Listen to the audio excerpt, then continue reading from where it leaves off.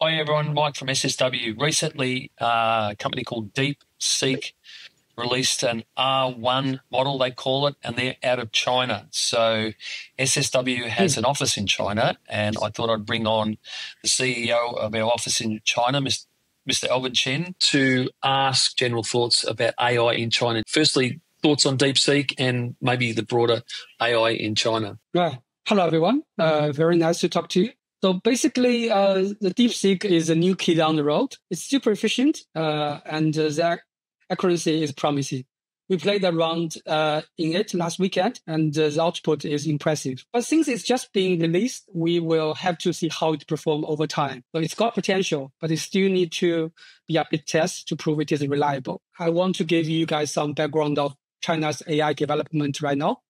So some of you may be aware that the big names like ChatGPT or Microsoft Copilot are not available in China due to some US restrictions. So this has kicked off a huge wave of local AI model is popping up all over the place.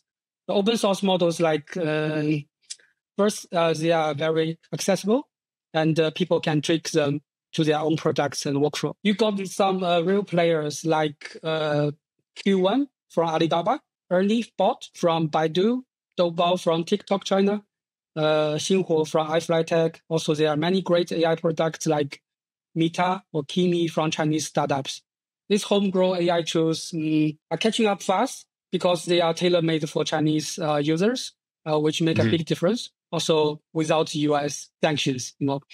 For example, a lot of developers in China, they are not able to use GitHub Copilot. So instead, they are looking for alternatives like Doubao from TikTok that better fit their needs. Open source, Tsinghua University, which is the best university in China, they released open source LLM called ChatGLM. It's very popular in China. Also, Alibaba's Q1 is popular. Many state-owned company or company who cannot touch US-made LLM, they will use this. Does China have many image models like ideogram, Flux? Oh, yes. For example, Kelin from Kuaishou. It's a very effective image model, and it can also generate the AI videos. Yeah. Well, one of the things that SSW does is help take Western companies into China with our Chinafy service, and it's something that we help customers, but understanding the local market in China is important. Thanks, Alvin, for keeping us updated with AI in China. That's very interesting. Bye.